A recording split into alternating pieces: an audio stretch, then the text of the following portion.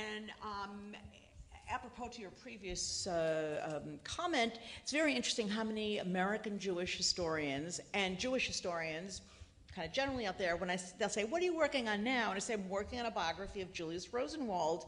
And they say, who?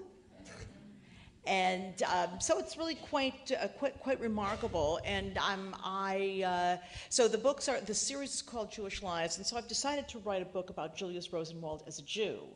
And now obviously there are all these aspects of his life that have nothing to do with it. The Museum of Science and Industry, and so many other things, clearly, and his business life, which are obviously very important, and they will be there.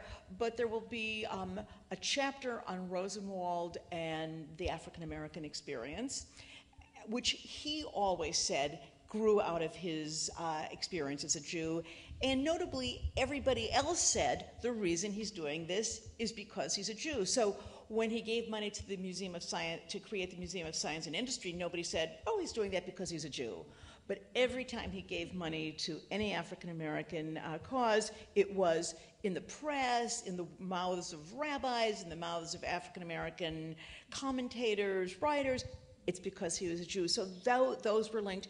And then there is an equivalent chapter, and perhaps, Aviva, it will be your next film. Only if you pay for it. Okay, well, then I can't, and it won't, which is the tremendous impact he had on the Jewish world. And so the fact is that it was Julius Rosenwald who created the Joint. Okay, so this massive institution. Federation. I'm sorry? Okay.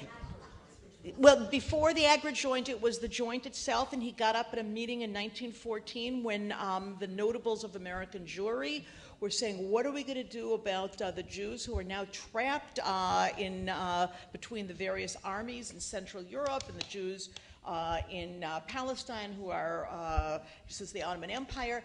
And he just gets up and said, okay, I'm going to give $10 million. Who else is going to give them? Who else is going to join me in this? And then by the 20s, after immigration is ended to the United States, he gives millions of dollars to the Soviet Union to resettle Jews from particularly the Ukraine into agriculture. In a much smaller project, but again, really notable in the annals of American Jewish history, it was Rosenwald who gave the money that led to the publication of Mordechai Kaplan's book, Judaism as a Civilization. Really? Okay, so he unified Eastern European Jews and German Jews, at least in Chicago. In Chicago, when he gave money to the local Jewish charity, he said only if new immigrants and American Jews are equally represented on the board. So that he gave money to the Hebrew Union College, to the Jewish Theological Seminary. So he rescued, by the way, both of them from the brink of bankruptcy. Okay, so that his influence on the Jewish world was tremendous, with the Joint really as the main